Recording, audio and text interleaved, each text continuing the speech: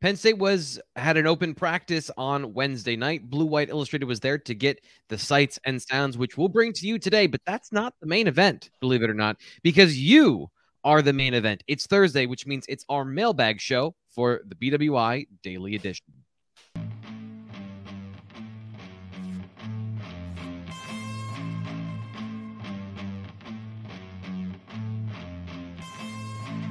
I always maybe fib a little bit in the opening for the BWI Daily. I'm your host, Thomas Frank Carr, because the real main event, the real star is senior editor Nate Bauer, who joins us every Thursday for our mailbag show. Nate, how you doing? Well, now I'm blushing, but other than that, I'm great. How are you? I'm great. It's always good to have some more information, a little bit more to go on when we answer these questions from Penn State football fans. And another day, more information from James Franklin, his comments, talked to a couple players afterwards, and, of course, what we got to see ourselves. So we'll take the first 10 minutes or so of the show to discuss that. So what did James Franklin say to you that was interesting yesterday? Well, he said it to all of us, first of all. Nothing directly to me. Yeah, I mean, I think that my major takeaway, and I wrote about this, obviously, last night, was just that the youth movement that we have been talking about since really, I mean, clearly there were the 10 early enrollees in January, but, you know, I would say since May, right? When the second half of the class started to come in and started to test, and we talked about how well, you know, all of those guys were doing from that perspective, right? Physically, a lot of these guys are ready. A lot of these guys are at a level where they can realistically make a contribution to Penn State this season. And obviously those are on different levels. Some guys might be starters and some guys might be role players and depth guys or even special teams guys. But by and large, you're talking about a class as a whole that just really has an opportunity to contribute from the get-go. And last night was just a further confirmation of that, right? I mean, you're talking about Katron Allen and Nick Singleton at running back. I mean, the question about those two guys was specific to a viral video, right? A video that was released in-house from Penn State that showed both of those guys breaking off these long runs. Katron Allen's running over poor Mekhi Flowers, you know, just this highlight reel that included a lot of those two guys. But beyond that, deny Dennis Sutton and some of the positive things that he's done. I mean, I just think in general, you know, that's kind of the undertone throughout this preseason is just, look, there are a ton of names that everyone recognizes that will be back and will play a big role for Penn State this year. Take Brown, Sean Clifford, PJ Mustipher. Absolutely. But there's also this push from behind of these new guys who are not only ready physically, but they're taking that next step this preseason. And so, I thought those were kind of the big takeaways, with the caveat of saying from the top that some of those guys hit a learning wall. He said they were, with the installation of the new parts of the defense and parts of the offense, they kind of hit a wall mentally, which then you start to see some of the cracks, some of the mistakes. And that's to be expected. He did emphasize it was the young players that he's talking about. And that doesn't even mean just the true freshmen. That can mean, you know, redshirt freshmen and some guys that have maybe are moving into a bigger role in the second year or whatever. Right. That was an interesting comment. The thing that I was interested in knowing is we never really followed up with James Franklin after he talked about Mitchell Tinsley in the spring. Where is he physically? Has he progressed the way that Penn State wanted him to? Because that was something Franklin offered free of charge. Like, we didn't have to ask, how's Tinsley doing physically? And he, when we asked about him, brought that part up. And he did say that the summer was great for him. He's exactly where they want him to be. And all of those testing numbers looked good. So he has the chance to be productive this year, which is a really positive sign for the Nittany Lions, kind of cleaning up some of those questions that we had coming into camp, which I brought up here on the daily, you know, a week or two ago, maybe. The other thing that I thought was interesting that I was paying attention to, and you can check out the highlight video on our YouTube channel, Blue White Illustrated on YouTube, or you can search Penn State football, was I was paying attention to the defensive and the offensive line and wanted to see especially where Adisa Isaac and PJ Mustipher were physically. And while we never really get to see full contact, we never get to see the actual parts of practice where practice is happening. We get to see the warm-up drills and positional fundamental stuff, which for me is still interesting because I can see, ooh, that guy is really stiff. He's not playing, and he looks really good playing with that pad level. But Adisa Isaac, one of the things, watching him go through bag drills, explosive feet. There does not seem to be any lingering holdover from that Achilles injury. And that was another thing I wanted crossed off the list. How is he doing physically? Now, PJ going through the same drill looked like a nose tackle going through that particular drill. But, as far as turning and cutting and moving, looked like a fluid athlete. So all very encouraging signs for Penn State with those two guys. And then, you mentioned Dennis Sutton. Watching him do the drills, he just looks good. That's always the thing, too, is he looks so good doing everything that even if, it doesn't live up to that immediately, you assume it's going to because he looks good. He looks like the type of person doing the thing that will be good at that thing. Yeah.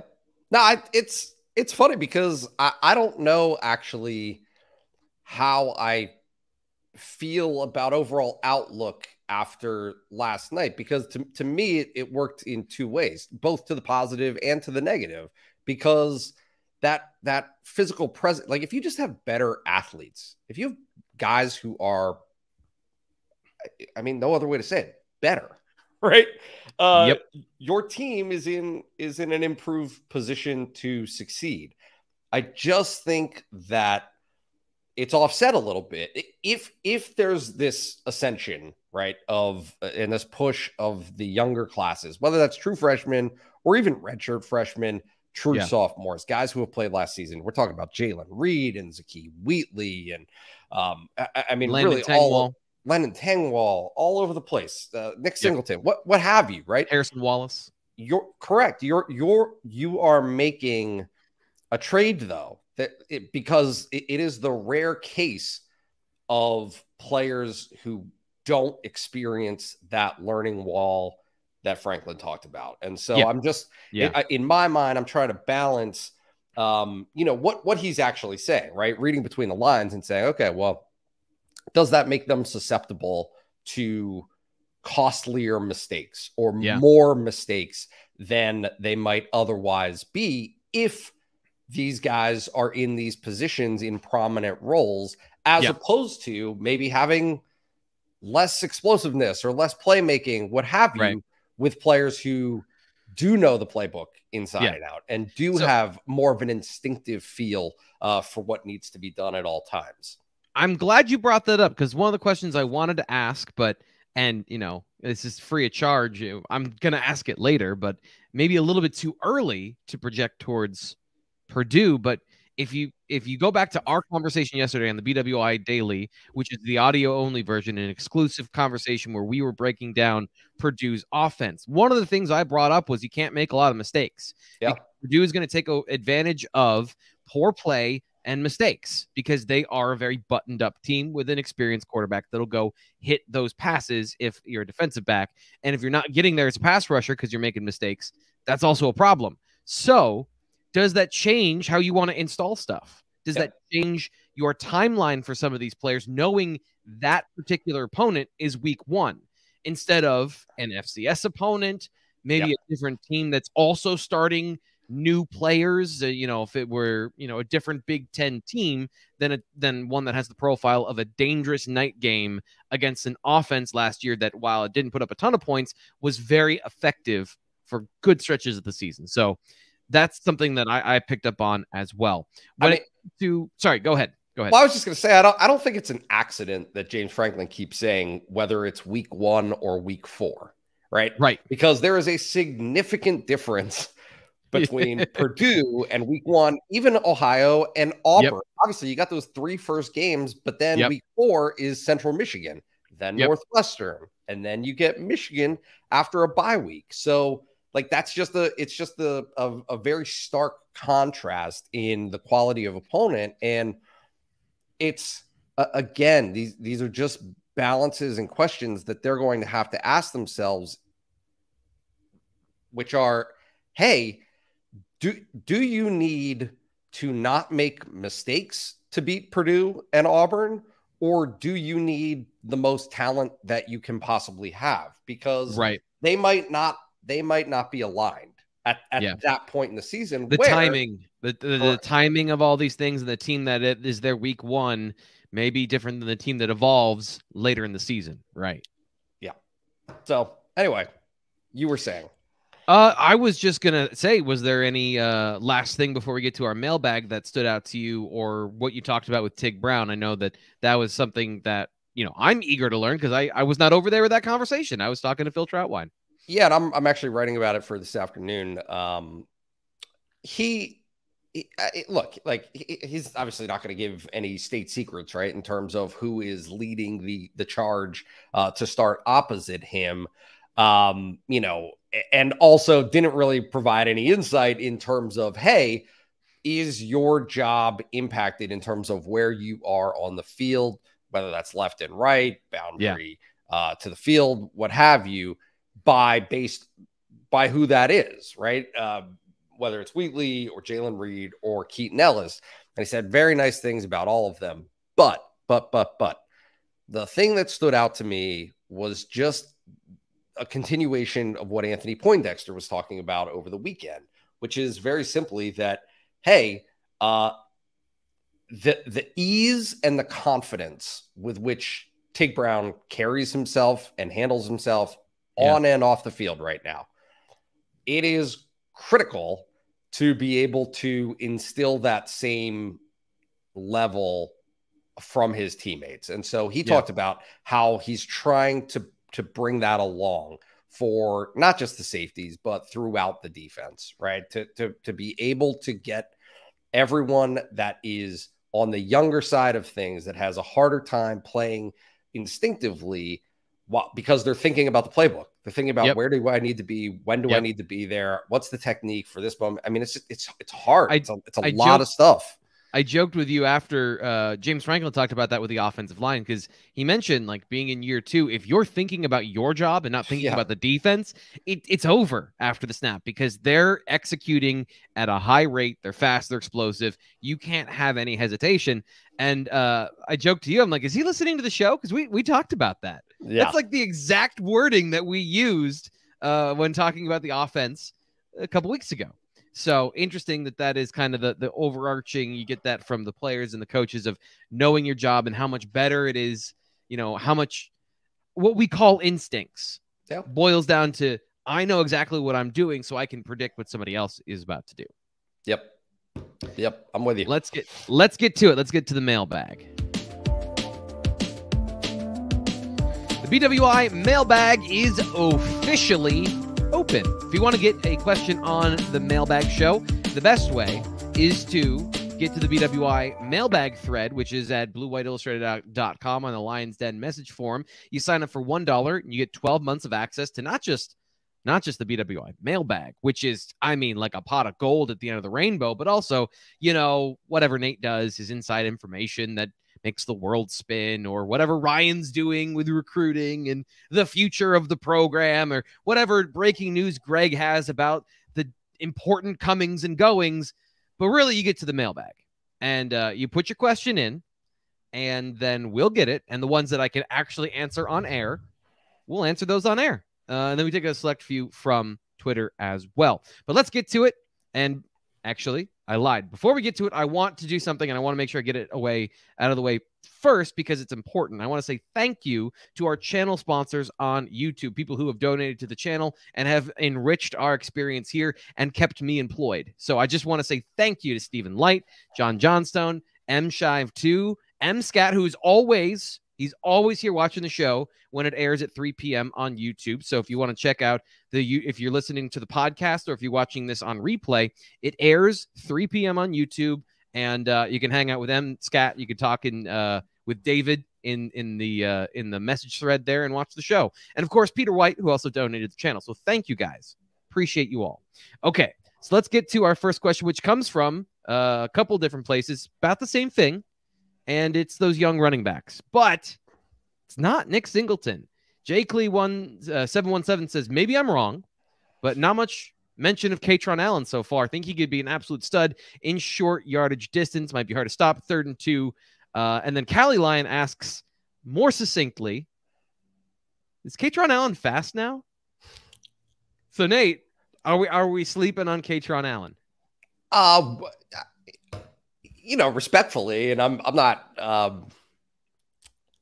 I don't think we have. I mean, I think we've been talking about Katron Allen quite a bit. And is there maybe a slight gap in terms of what I anticipate Nick Singleton can do from an explosiveness standpoint?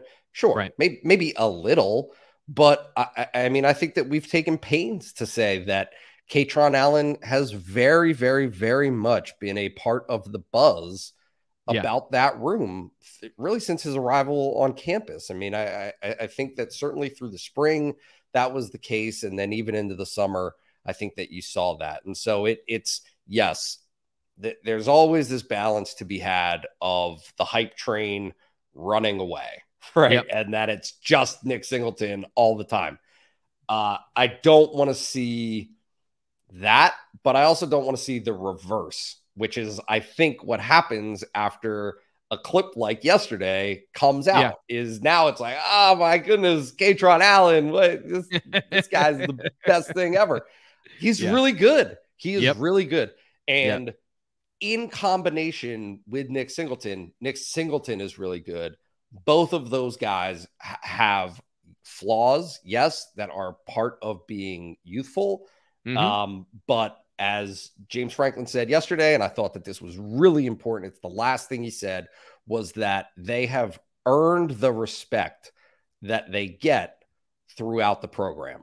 Okay. And when he says that, it raises a little bit of an antenna for me, because that means to me that they have done all of the necessary preparation things, all the little things, all the veteran moves of studying and being where you need to be and showing up on time and, all that stuff. All of that stuff, acting like a pro, treating it like a pro, and just handling your business, because there are a ton of guys, just about everybody that makes it at this level, that gets to this level, has the physical tools in some capacity to do spectacular things. That's just, these are elite athletes. But it's when you combine that and you package it and do all of the other things, but also make plays consistently. That's the part. That's when you get that attention. And that's where these guys are at right now. Yeah. So you can flash. And that's when you're talking about a guy flashes, is they can make a play, but to continually be there to earn the respect of people, not just for how hard you prepare, but then what you do when you're out there. You need to have both sides of it. And for young players, that's the part that usually comes last. Very rarely. And there are instances of these guys, right, that just don't try and they're just great at everything. Yep. They're the superior athletes. There will be a time when that does catch up to them. But for the most part, most players have to do both to consistently make plays, which gets you the respect because, it's about the whole package. So let's get our next question. This is a perfect one for you. JC at VA, is the Big Ten basketball the biggest loser in this new TV contract? Seems that ESPN, a dominant force in college basketball coverage. Michigan State likely hurt even more. You're going to have to explain that last part to me. Why would that be, Nate? They're on ESPN a lot. They're on TV. Right. I mean, they're kind of the marquee I think it's fair to say they're the marquee program of the Big Ten. So maybe that's where he's going with that. I guess he has two questions there. Look, Fox Sports obviously has its own 24-hour network. CBS Sports has its own 24-hour network. Are they of the profile of ESPN? No. Do they have the bulk of distribution channels that those do? No. But I don't know. I haven't really thought of it. I haven't really thought of it that way, because is that going to be a streaming situation? So yeah, I mean, go ahead. Yeah, I was just going to say, because you make a good point, there's no ESPNU, ESPN3, ESPN News to put these games on, but you're getting all these games in these other places. Does that mean we're going to see more games streamed? And that's kind of the exclusive location. If there's a marquee game on CBS or whatever channel is less known than CBS Sports or whatever it is. I don't know. It's been six different things. But anyway, I mean, is it all going to be Paramount Plus? Because that'd be awful. Yeah, I don't know. I don't know, honestly. I mean, it doesn't seem to me as though that's been really part of the conversation. I mean, obviously everything with football kind of drives the bus on this. Yeah. So I don't know. Look, the Big Ten, I don't think will partner with media organizations that don't have the capability of distributing through various platforms the product. Yeah. I mean, that's kind of the bottom line. The end result is, was thought of before they agreed to this deal of the function and the proof of what are you going to do? Tell us how you're going to do it, and then we'll sign. Yeah. I mean, look, I think that has, I mean, certainly so many games, right? Way more than are on ESPN are already on the Big Ten network. So Fox has that covered. And then you add FS1 or, you know, whatever Fox Sports Go, whatever their streaming platform is to that equation. I mean, I think that you're going to see a ton of that. Yes. But also, and maybe this changes things a little bit. You know, I don't think there's going to be any less eyeballs on more Big Ten CBS Saturday, Sunday afternoon games or Fox proper, right? Or NBC proper, over the air broadcast. So you know, I don't know. I think that there's the opportunity if you've got it on that main channel and I can pick it up with my digital antenna and I don't have to pay for ESPN. Like there's one less barrier. But if it goes the other way, I think that's to me interesting because there are a lot of games. Second question here, and I don't really know. I don't know how to answer this, I guess. Who has more receptions this year? The running backs already out. Any two receivers combined not named Keandre Lambert-Smith, Parker Washington, and Mitchell Tinsley. Do you mean receivers specifically or receiving options? So the top three, and then are we saying like Liam Clifford, Harrison Wallace, you know, as somebody there, or can I throw in the tight ends? Yeah, but I think because the tight ends for sure. He's asking about Keandre Lambert-Smith though, right? He's saying, is Keandre Lambert-Smith going to finish the season with more receptions than the running backs combined or more than Malik Mega and Harrison Wallace? That combination. Okay. And the answer is, all right. The answer is,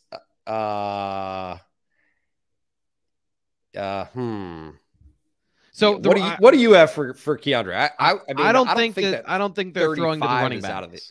Yeah, neither do I. And so I mean, you know, is Nick Singleton and I mean that whole room, are they going to have I think 37 receptions for Keandre this year? Is that? Yeah.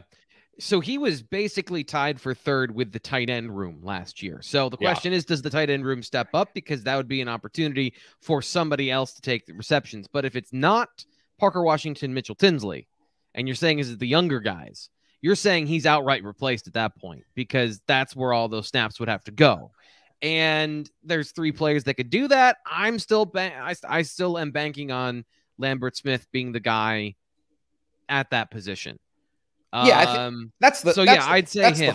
That's the heart of the question is what's Keandre Lambert-Smith going to do this year? And I think he'll be productive. I do. And here's the thing is the good news is for Penn State, if he's not, then there's somebody else that they can give a go there. Yep. And there's a couple different options, but I think that should take the pressure off. And hopefully in that environment, he'll go out and do what he does, which is catch bombs. That's, I think, really his role in this offense is go out and get those big time plays where he's one-on-one. He's got a great matchup and he just burns a guy. That's his job this year. Yeah, I don't anticipate him being a volume receiver the way No. that those other two guys are. I because don't think. Yeah, Washington and Tinsley are ball magnets. Like, they are going to get a lot of passes thrown their way. Those are the possession guys that have some upside too. So you've got to make the most of your targets. I do see that, but yeah, he's not going to be a volume guy for sure. All right, next one.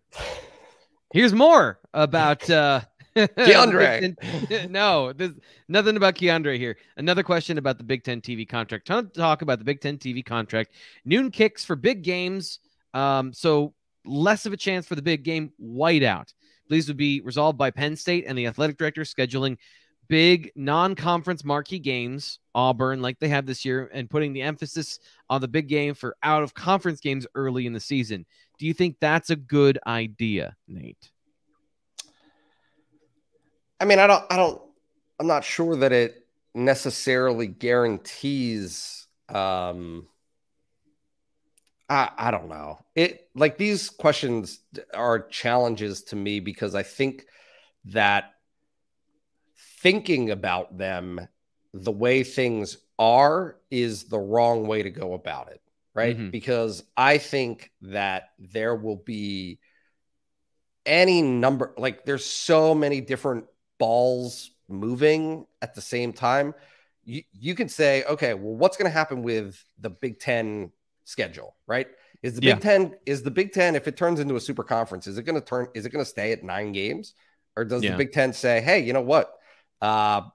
We might do even better with 10, right? We're going to almost eliminate non-conference opponents. Okay. That's one side of things. I think you have to think of things from Penn State standpoint. Is Pat Kraft going to schedule marquee home non-conference games? Right. I mean, I'm just going to be blunt here. I don't think that James Franklin ever wants to have a marquee, an SEC, anything. If you have a pulse, he does not want to play you in the non-conference schedule ever again. Home, and definitely not away. Yeah. Definitely not away. A neutral site game, a one-off, fine. But that is not the path. Look, like, these are facts. It is not the path to get into the playoff, to play any of those games. You don't need to. Beat your conference opponents and you can get there. So that's a second thing to consider. I mean, who's dictating who still gets the first choice there? Because if it's a Penn State home game, I'm assuming it's still a Big Ten game, right? Which there would still be rights involved. So I mean, it certainly seems to me as though Fox would still have first crack at those games. There are so many bridges that need to be crossed between now and Penn State's scheduling. Let me ask you this question. Are all games in the future, because this is something that Ryan and Greg talked about on the recruiting show on Tuesday, are all future games going to be at noon? Because that's what this is supposing, that all good games, all of them are at noon. And none of them, no games at all, are going to be prime time. Is that also a reasonable thing as far as in-conference games? Is that a reasonable thing? No, because there's only one great conference game a year in the minds of Penn State fans, as it is, right? I mean, culturally, Penn State thinks that Michigan or Ohio State, and they obviously cycle between the two, home and away. Those are the only two options for night games at Penn State outside of the annual whatever, Georgia State, Auburn. Clearly Minnesota is going to take that role this year because of the noon slot. But I just, if you look at a home slate, right, 7 games annually, it is very infrequent that Penn State fans have to guess which one is going to be a night game and or a whiteout. Usually the two resolve themselves at the same time, and it's usually one of those two games. So, no, I would say I think what's going to happen is Penn State will shift its approach to whiteouts. Yeah. Right? To having winnable whiteout games that are earlier in the season, that invite tons of recruits that can get there all day on Saturday. Here's another idea, because it's just not going to happen on Michigan and Ohio State for Penn State yearly are going to be at noon. Here's another idea that I had just sitting here that I think would be a good idea for Penn State. I'm just giving all my good ideas away. Don't do it for free, T-Frank. Yeah. You got to charge. Well, so this is all contingent, and I can bring this up later because people forget in 30 minutes of words what I said, specifically in this situation. But you hold the whiteout, kind of like scheduling. You don't know 12 days in advance. So let's say you get through the season, and this is when Penn State in the future, in an optimistic future, where they're rolling and they are a top 5 team in the country every year. Woo! You hold the whiteout game for when you clinch the Big Ten championship. So it's kind of like the nail in the coffin of when you're playing Michigan State at the end of the year. You win that game, you're in the Big Ten championship, and bam, then it's the whiteout. And then it's basically like it's over, right? So you've got your marquee matchup. Everyone's in a frenzy before the game, and then you shut down the season. You get into the Big Ten championship game, blah, blah, blah. So, yeah, that would be my idea. Because the impact it's about, in my mind, keeping the importance and the impact of that game. Now, that is dangerous because if you lose to Michigan and Ohio State early in the year, and then you have a Rutgers whiteout at the end of the season, it doesn't feel as good either. I don't know. Look, I think there's also a future where Michigan and Ohio State aren't in the same division as Penn State in perpetuity. So, like Michigan State never has even anything remotely close to the luster of Ohio State or Michigan in terms of an in-game atmosphere. And certainly you can argue that has to do with the end of the season, but I think it has more to do with the respect of the opponent from Penn State fans' minds. Yeah. So I just look, prognosticating right now feels foolhardy, and it also feels fun. No. I mean, I just think that the way that we approach these things collectively, right? I'm saying as a community and as the media and fans, what have you, is we look at so much stuff right now through the lens of the way things have always been, and we fail to consider, all right, these rules are gone. Yeah. These things these paradigms that we've had for forever are completely transformed. They're going to continue to completely transform. And that's just the way it's going to be. You might have to get used to a whiteout at noon. Right? Speaking of the whiteout, speaking of scheduling and tickets to those games. Oh boy. Love it. Yeah. Where can I go to get them? Are you ready to watch me read on camera, Nate? Because here we go. Have you been looking for a reliable source of Penn State football tickets? Jim at TixManJim.com, formerly PSUTixManJim.com, has been running his ticket exchange in Wilmington, Delaware for over 25 years. Every buyer is handled with courtesy, respect, and every ticket purchased is guaranteed. Proceeds are used to fund the PSU AA Chapter Scholarship Fund and the PSU Levi Lamb Fund for athletic scholarships. Get your home opener your Ohio State stripe out, because there's still a stripe out, Minnesota homecoming whiteout tickets. Speaking of the whiteout, go now to www.tixmanjim.com or email Jim at tixmanjim@gmail.com. Call 302-521-8380. If you forget any of those things, look at the screen. TixManJim.com is where you need to go. And I'll give you his email again, tixmanjim@gmail.com. Nate, get your tickets. I'm ready. I'm ready to sign up and get those tickets. Let's go. All right, so let's get through a couple more of these. Beaverman72, regular here on the show. We discussed depth at safety and at the position. Are we underselling the loss of Brisker? Were we watching the highlights from last year? Yep. He brought an extra gear, intelligence, prevented some big plays. I openly have a man crush on Jaquan. I told him to his face, he's the best DB I've seen play at Penn State. It was awkward. I saw it. I was there. Yeah. It was weird. It was weird. I regretted it immediately. I just completely regretted it. But no, it was like I think he's going to be a borderline star in the NFL because you're right. That speed, that explosiveness, it created game-changing moments. But at the same time, Tig was doing it too. He was there. Sometimes KJ Jefferson throws you the football for no reason, right? And then sometimes you read Talia Tungavaloa and you break on a ball from 10 yards deep and you get a pick six. So those 6 interceptions weren't all by luck. Like, he's also a very good football player. But when you don't have those two together, like the best defenses, and I know I'm going on about the Bills, but the Bills have a great defense because their safeties in that scheme are like, they just complement each other so well. They're so intelligent. They work so well together. And that's what you had at the college level with those two guys that, from the same community college, they go through a same situation, coming up from Lackawanna to Penn State. They have this clear bond and brotherhood, and they're both so smart on the football field and otherwise. Yes, that is going to be a problem, but that's on Tig then and on the young guys to continue that process, to continue to teach guys who have good talent at the roster. And again, Zakee Wheatley is very talented. I have high expectations for him in the future. Jalen Reed, the same way. Keaton Ellis, he's got a really solid game.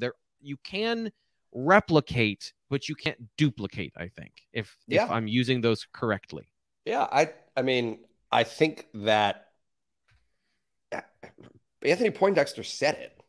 Right? Like, just to be as blunt as I can, I mean, asking him about that other safety spot, I'm paraphrasing, said, last year you looked on the back end of the defense and had no concerns. You knew. You knew because there were 2 players back there who had extensive experience, and they communicated with each other. They did all of the things that make the engine run, and then on top of that, made plays.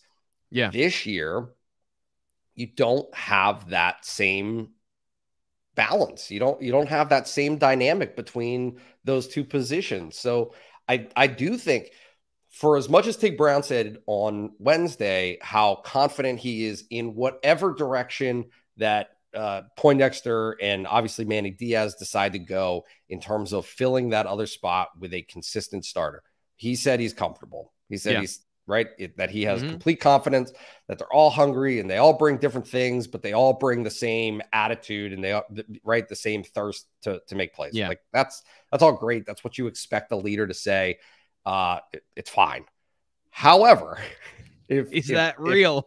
No, well, it's not that if it's real or not. It's if Anthony Poindexter is saying, hey, I got to get these guys going and I got to bring them along to match that same side, because they do not have the collective same experience that Tig Brown has. And so it's about pushing, it's about getting those guys up to the same level so that you can feel comfortable with or without Tig Brown on the field. But I do think it is like, that's a storyline that is not being talked about nearly enough. And they might end up having outstanding play there. I do think that the secondary is a strength of the team, but there are mistakes to be had if they don't make progress. I've asked Manny Diaz, I've asked James Franklin, you've asked Anthony Poindexter, and all the coaches say we're building what we know about that group.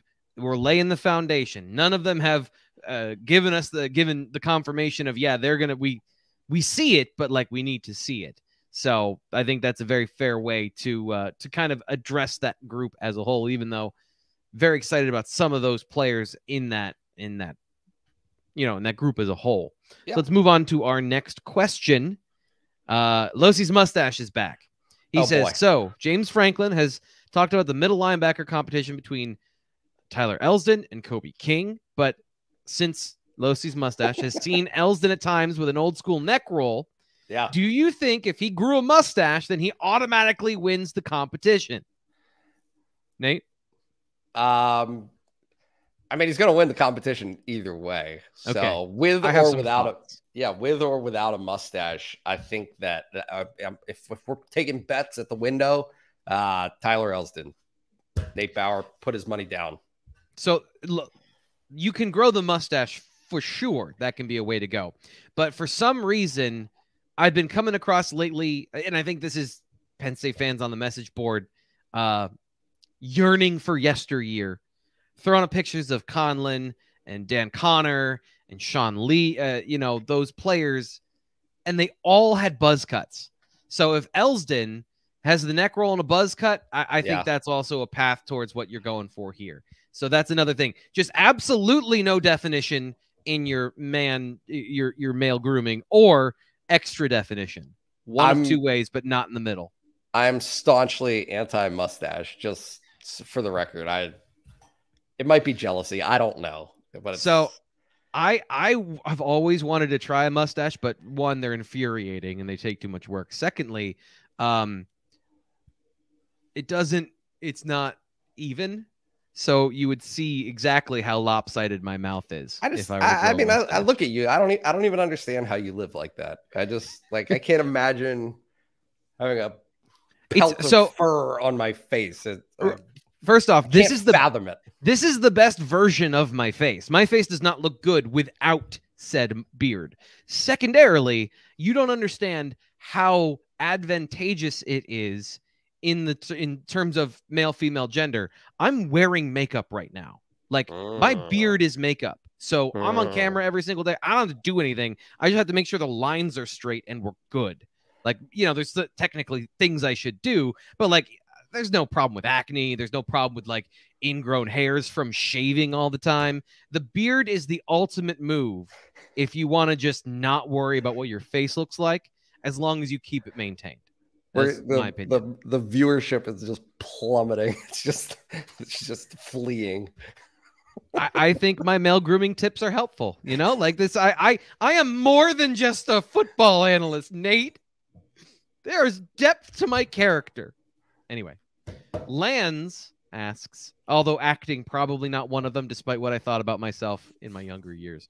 Curious as to what you have charted with Diaz's defense. Essentially, this is a 4-2-5 defense. What sub packages does he typically run? How frequently has he counter heavy personnel? 12-21. So I went and I did a little bit of research on this before the show, and he runs the same defense. Just, like he runs the base personnel. That's the point of base personnel, is you run base personnel. So there's no countering with heavy fronts against heavy fronts, because the point is, we can stop the run with numbers. We don't like the Sam linebacker is the Sam linebacker, and it is expected to be solid in run defense, and you're expected to be in your gap and win your gap. It doesn't matter if you're 210 or 235, 240, 290 pounds. Win your gap. The sub packages come in coverage, because that is where you have more flexibility, and that is where you need to have different skill sets out there, because good quarterbacks can take advantage of guys that are not up to that level.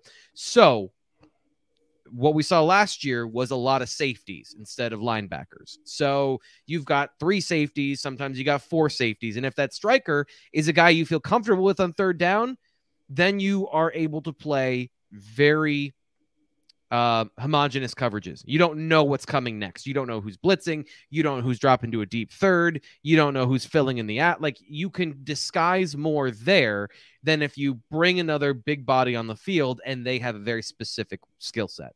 So no, there is no countering against the run. It is, you play your gap, you win your gap. We're staying in here till we get what we want on third down. Then we'll put in our sub packages. That's how I describe what I've seen. Now, new talent, better other talent. Like, does Abdul Carter have a package? Maybe, maybe that's the case this year. But from what I've seen previously, he recruited a lot of safeties. They played a lot of safeties.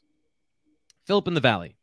Can you explain the intricacies of the striker position and how Manny deploys in relation to the Sam linebacker, what PSU calls the star, and a nickelback? Will the striker be replaced by a slot corner when going into nickel coverage? Are there situations we can expect to see both on the field? So that's a lot. Like, that's kind of what we just covered. So let's get into the other side of that. Nate, do you want to? Here, I'll do this. No, yeah, because I'm going on. No. Going I'm on gonna and go on get lunch.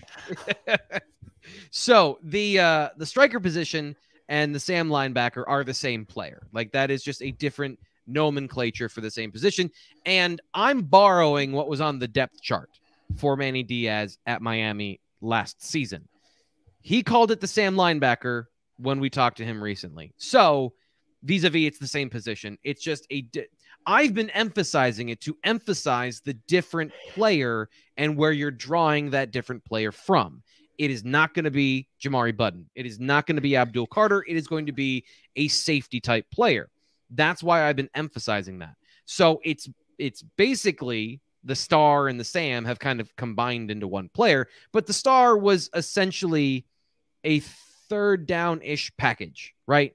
So it is a player that comes in and plays that position on third down, which if you choose a nickel player, if you choose a slot corner, probably can call them the same thing. And that's why, Nate, I've simplified this to talk about it as the 11th defender.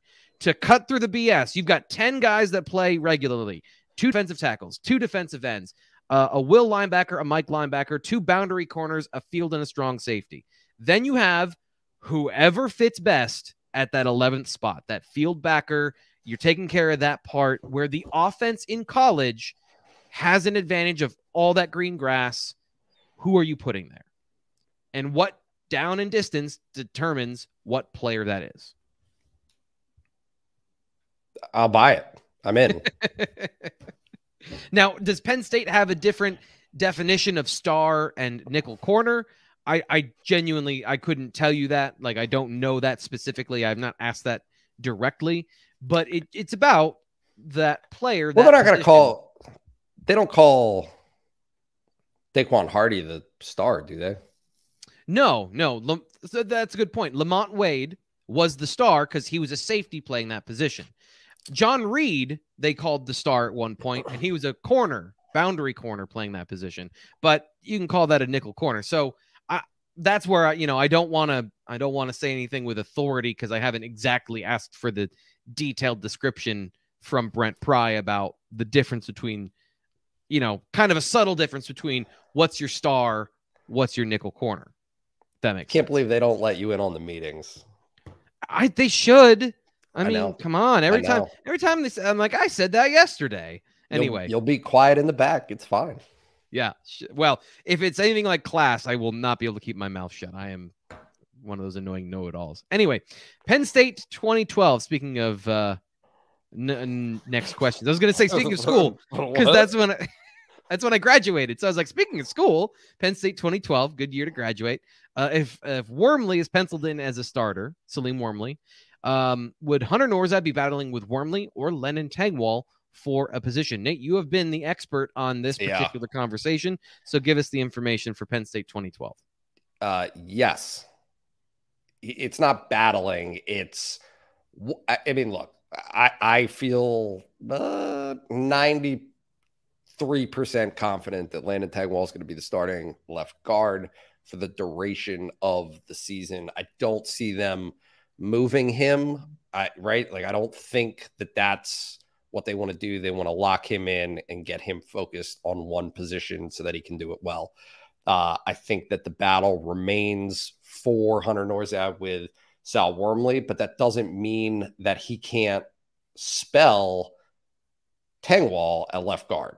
And it doesn't mean, honestly, because he brought it up.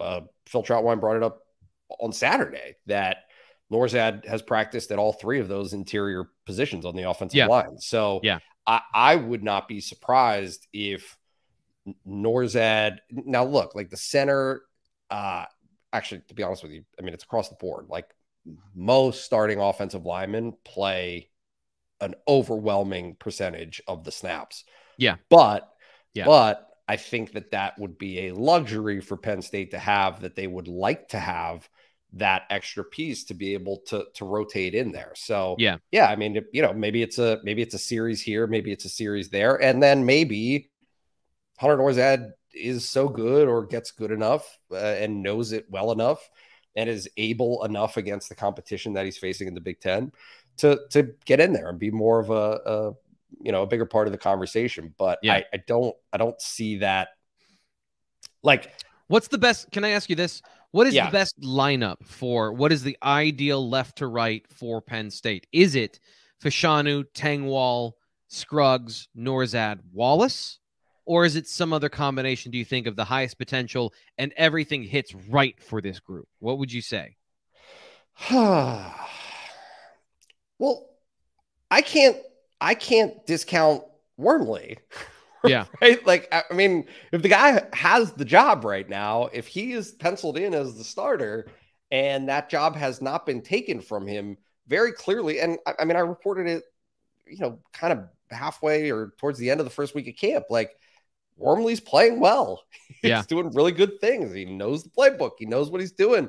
And it physically, I think to me, that's the thing that speaks the loudest is whether he's the starter, whether he finishes the season as the starter or not, that's secondary to the notion that he's back from this injury. He's able to play. He's able to perform at a level that Penn State's able to feel comfortable with. So we're going to see. We're going to see. But yeah, I mean, I can't pick right now between those two guys. The reason I ask this is because when I watched Hunter Nourzad on film, and this is kind of going back into probably my initial impression biases, he's playing right tackle at Cornell, obviously a different level of competition. But when I watched him, I thought, and I knew Iowa was interested in Nourzad. And to me, that said center, given what they were losing, but also just his skill set, what I think of his skill set.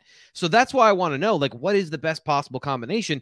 Because it should all be open. We're talking about Juice Scruggs as if he's the presumed locked-in starter, which is how everyone is operating. I'm not saying that we're doing that wrong. Yeah. But if the point of this whole thing is depth and competition, it's not depth and competition at right guard. It's depth and competition at left, center, right.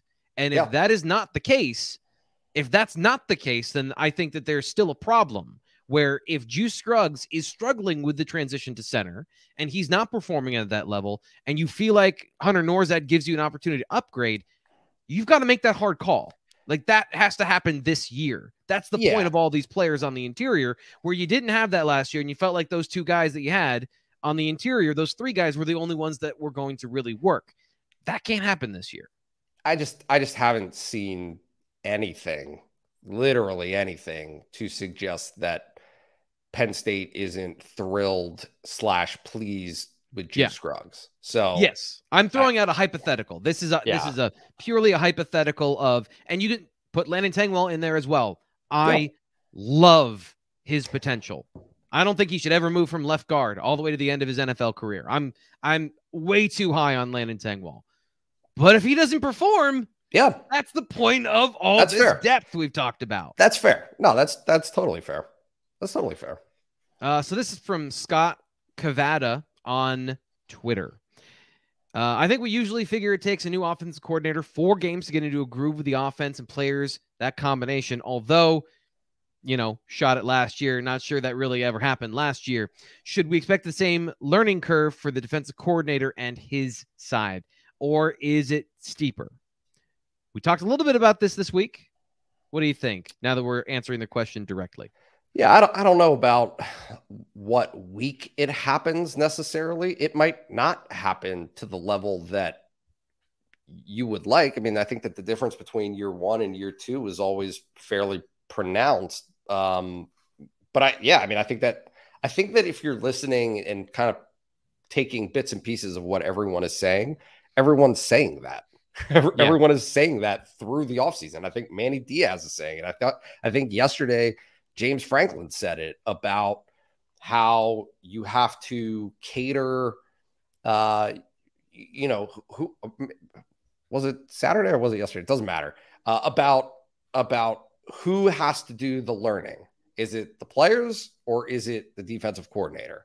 And so what I think is the most realistic expectation is that what Manny Diaz loves to do and wants to do might be tempered somewhat. Now, granted, they're all, again, in the same vein as Brent Pry. He wouldn't be at Penn State if it wasn't.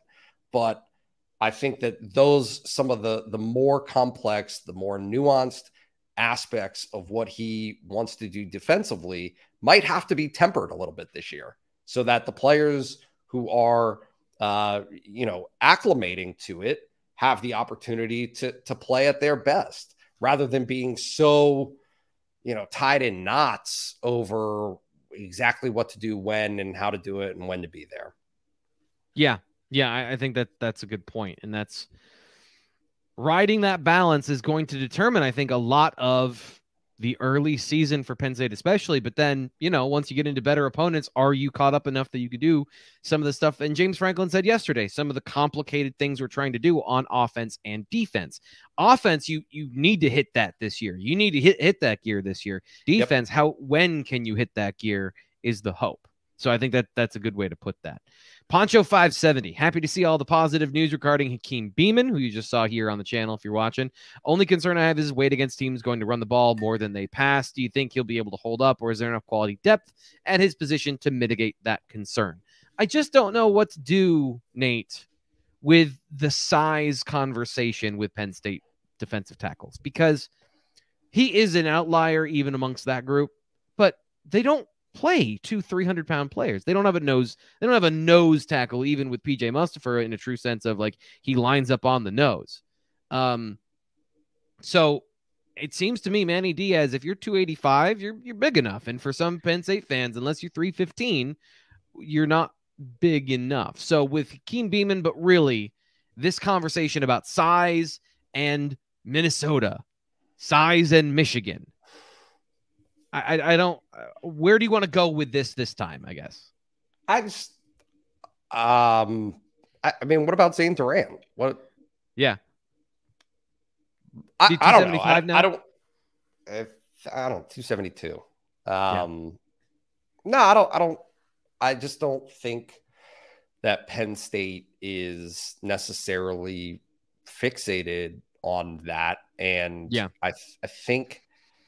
I mean, again, like I'm talking in generalities and just broader picture, but if Penn State is in games against teams that exclusively want to run the ball or play power football or what have you, I think Penn State does not feel, even with a lighter. Well, first of all, they have the option of going left and right with Mustipher and whoever, Ellie's, right? I mean, they can do that. They don't have to do like a 3-tech that is lighter and specializes in, getting into the backfield. Like they don't necessarily have to do that against those specific teams, but also more broadly, it shouldn't matter. It shouldn't matter, right? Because those teams that you're playing, Minnesota wants to score 21 points. And if 28 if they're having a good day. 28 is a big day. Yeah. It goes back to Illinois. Like it just score points. Score points, and it doesn't matter. If you want to take 8.5 minutes to drive 75 yards and settle for a field goal at the 12-yard line, Penn State will let you do that all day. They will be. They loved it when Wisconsin did that. They loved it when Wisconsin did that. They didn't love it when they couldn't score themselves. And here's the other thing too, is Manny Diaz talked to you about creating negative plays. You know what those teams hate? Negative plays, because they have no recourse if you're purely run. Let's talk about teams that are purely run. When Michigan, and I think this is a great example of a team that was purely run and they had to throw the football. And the difference last year, yes, they had that great running game, but the quarterback was able to make timely throws. That's what got them over the hump in the third and fourth quarter, is they hit those big pass plays. It wasn't that Hassan Haskins and Blake Corum were chewing up yards for touchdowns. Penn State held them in check. That's the formula for any team that plays like Penn State, because Hakeem Beamon can, if you're big and strong and you're playing for one of those teams, you're probably not an NFL offensive lineman. You're probably not an All-American. There are a couple, but there's not 5 of them on the other side. So Hakeem Beamon is going to be quicker and more violent than that person at the initial contact because he's explosive. So he's going to get tackles for loss. Will he get pushed 2 or 3 yards down the field on a double team here or there? Probably. But does that equate out when he wins those plays and he makes the running back cut in the backfield and then you rally and tackle? That's the idea here, is that if you have the guy that is both big and fast and explosive, then great. You're one of 5 schools. But otherwise, how are you going to choose to win? Because put this up here again. You know, it'll take too long, but PJ Mustipher is not as quick as Akeem Beeman going through drills in life anywhere. Well, maybe Mustipher, he's a pretty quick-witted guy, but that's the reality. Zane Durant, those guys are quick. They have an advantage over guys that are not quick, which are typically the guys that play for those other teams. If those other teams are performing better, they are getting the blocks they're supposed to. They're getting those reach blocks. And I'll just say it again. Penn State didn't lose because Ellie's was too small. Penn State lost because Ellie's kept getting reach blocked, which is a quickness factor. It is a first two steps factor. He was not winning the first two steps against Illinois. It had very little to do with his size. Hakeem Beeman's not getting reached. So, you know, there are give and take, yes. But I think the pure number is a fixation that we all have, me too, that is not as important as how big you play. I mean, listen, as the kids say, take them to church, T-Frank. Well, we've got to wrap up church here pretty quickly because it's been an hour, and anytime you've been to church for something that's happened for over an hour, everyone starts to get restless in the back. So Psykim asks, many fans like me have no clue what to look for in the offensive line during a game to give up a sack or huge pressure. What do you look for in games that a typical fan can look for to see if the offensive lineman is doing his job well or not, improving or not? So the main thing is to actually watch them. Most people watch the football. So if you can train yourself to watch what happens at the snap, you'll know what's going to happen before it happens. So let's say it is 2nd and 7. That is a very neutral down. You can throw, you can pass. Dealer's choice is the offense. Look at the offensive line and not just their stances, but like what happens at the snap. That'll tell you where the ball is going for the most part, whether they're pass blocking, whether they're run blocking. And to know the intricate details, you don't need to know the blocking schemes. You don't need to know the technique, but you do need to know, and you do need to see what they're trying to do. And then you can determine from there if you want to talk to somebody like me or other offensive line coaches who are experts and they want to remind you that they're experts. Then you can go and get some of those more detailed conversations. But for the most part, average fans, if you actually watch the offensive line, it's fairly obvious. You'll see a dude fall on his face trying to get a block. You'll see a guy not be athletic or be very athletic and get to the second level. All of those things are kind of surface level obvious, and that's the best place to start, I'd say. Last question. Last question, Nate. I said you were going to talk more today. I think I held up to that, but not here at the end. Unfettered asked, am I crazy to think this is a deep and talented team with a host of experience for which we should have some high, if tempered, expectations? Nate, I've been riding that line this year. I've been riding that line for this team. I like their young talent. But yeah, where do you land on this? Yeah, well, it's just the host of experience part of the comment, because you can have a host of experience that isn't very good and a host of inexperience that is. And I think that's the balance. There's so many rabbit holes to go down, but how good is Sean Clifford going to be this season? Bottom line, how good is he going to be? How much help is he going to have? How much is that influx of talent in the running backs room going to change the dynamic of the offense? How much? I could go on all day long. I just think that question is the core of what this season is going to be, and I don't have an answer for it yet. I mean, I continue to be bullish on Penn State. I thought and people hate me for this, I thought they were good last year until they got hurt. They got hurt in a couple of spots that they couldn't afford to get hurt, particularly at the quarterback position after suffering a transfer the offseason prior. If that transfer doesn't happen, things are different. It is. And so, can Penn State expect, have some excitement? And I don't know. I'm having trouble reading the fan base on this, but my sense is that the last 2 years have ingrained a sense of doom or pessimism or what have you. But I mean, I'm just trying to look at what this program is built to do, the injection of talent over the offseason, some of the losses that they experienced to the NFL, and pair all of that up against the schedule. And when I look at all of those different factors and put them all together, I see a team that can possibly win double-digit games. Like, I don't even hesitate to say that.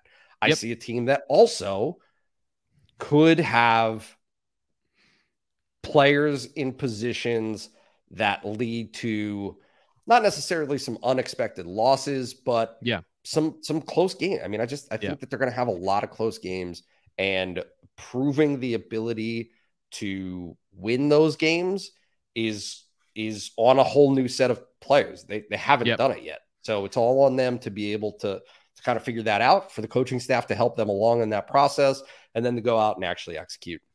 I don't know what Michigan State brings to the table, truthfully. This year is their defense better? What does it look like with all the transfers that they have? But like, that one aside, you want to paint a good, healthy picture. And, I'm feeling good today. Had a good day at work, ate a good breakfast.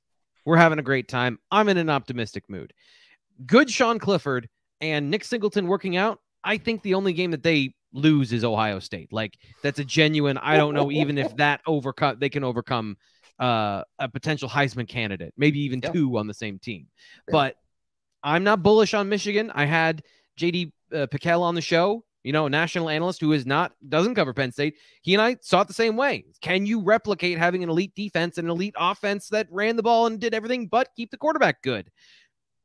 Same thing does Penn State have that this year? Because that's how they're going to have to be. Optimistically, I could see that. Pessimistically, we're in the same spot. So yeah, I think you're right to have some tempered expectations, but not be totally negative. So that'll do today for the BWI Daily Edition. Our mailbag is now closed. So think of some more questions. We'll be back next Thursday to give you more answers that hopefully satisfy you. Keep coming back, so it can't be that bad, right, Nate? I mean, we're getting comments. People are commenting, and I'm replying to every single one of them. So say nice things. All right, we'll be back tomorrow. Wrap things up. We're taking a look at the class of 2024 for Penn State football. Ryan Snyder on Friday. We'll talk to you then.